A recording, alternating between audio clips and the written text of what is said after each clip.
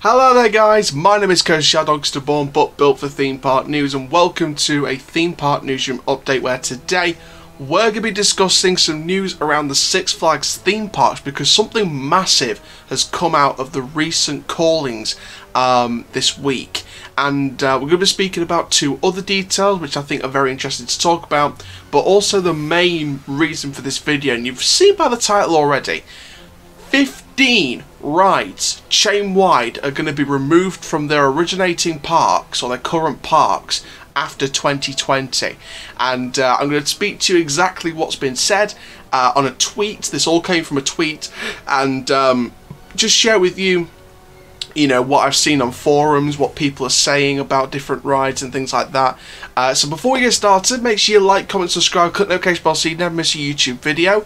Go and check out our other videos we've uploaded today. We've uploaded the news update from Karls Erlebnisdorf Rovershagen, which was pre-recorded yesterday, and also a vlog from Yorkshire Wildlife Park, the first vlog we've done on this channel since February, and that was the York Dungeon trip, before we knew anything about restrictions.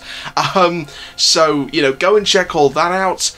We do have another update coming. We've got a construction update from Adventureland, Iowa, and I'm also pre-recording some videos tomorrow as well, including a video about Alton Towers, so stay tuned for all of that. I think I'm probably going to pre-record that one tonight, ready for tomorrow. And for now guys, let's get straight into it and talk about what was said on a tweet about the Six Flags ride refurbishment, relocation and removal program, which seems to be coming into the modern era of Six Flags theme parks. So this all came from a tweet from Andrew Hyde. So one of the a couple of other interesting takeaways from the Six Flags Q3 earnings call was that attendance compared to last year, 43% in September, above 50% in October. They flex capacity based on time reservations are made to, but the big thing to take out of it is that they're removing 15 rides chain-wide this year after performing detailed analysis of rides looking at throughput, looking to refurbish and redeploy as well.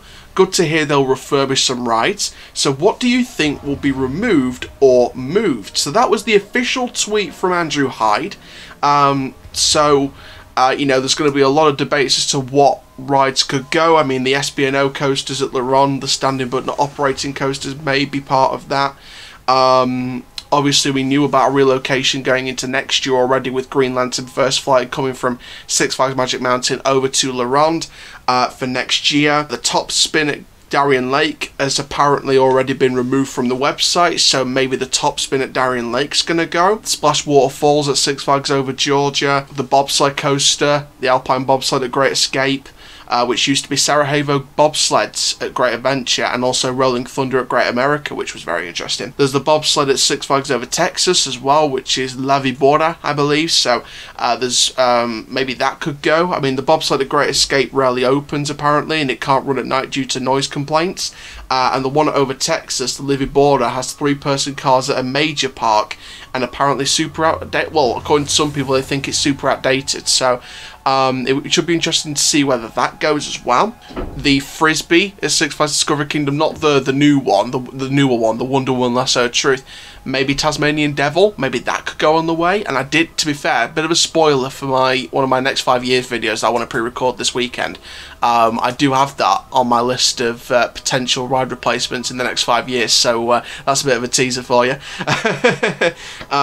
So maybe the Tasmanian Devil might go from Discovery Kingdom, who knows? And of course, Flying Dutchman at Six Flags America. Apparently last time someone was there, they were missing at least half the boats, so maybe. But the ones that interest me are the bobsled coasters that people think should go. The Levee Border at Six Flags over Texas, and Alpine bobsled at the Great Escape. So it's very interesting to see both bobsled coasters, what people think should go.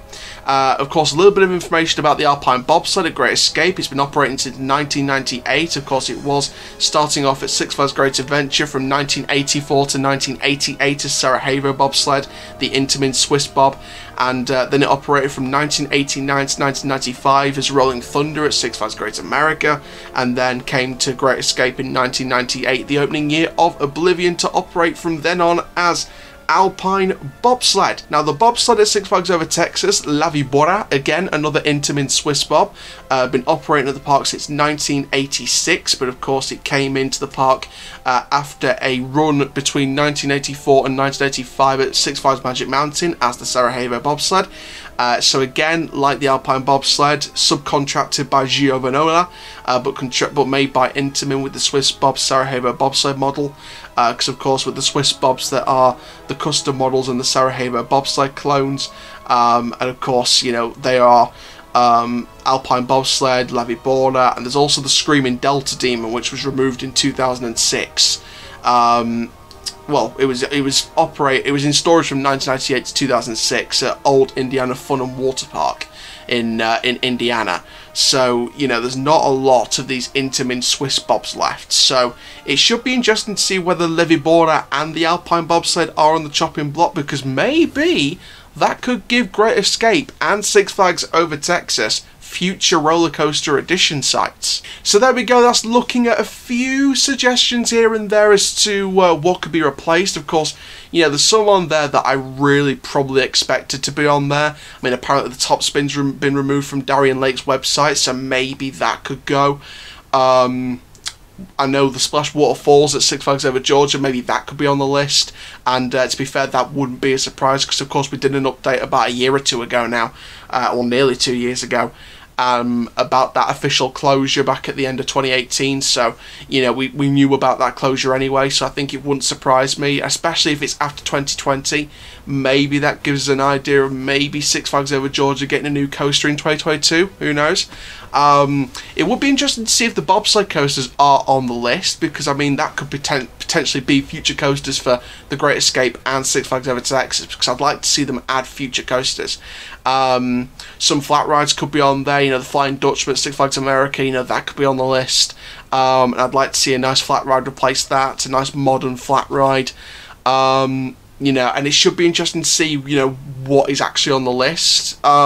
So, big update there from Six Flags as a whole.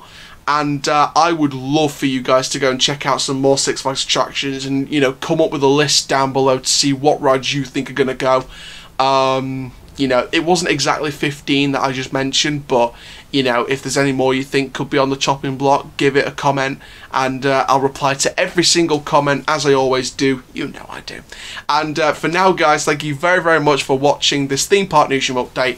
Stay tuned for the final video today from Adventureland, which is a construction update from their new 4D free spin coaster, Dragon Slayer. And stay tuned tomorrow, because hopefully we should have an Alton Towers video as well. Thank you very much. My name is Coaster Shell. Keep living the coaster life. Make sure you like, comment, subscribe. And for now, have a nice day.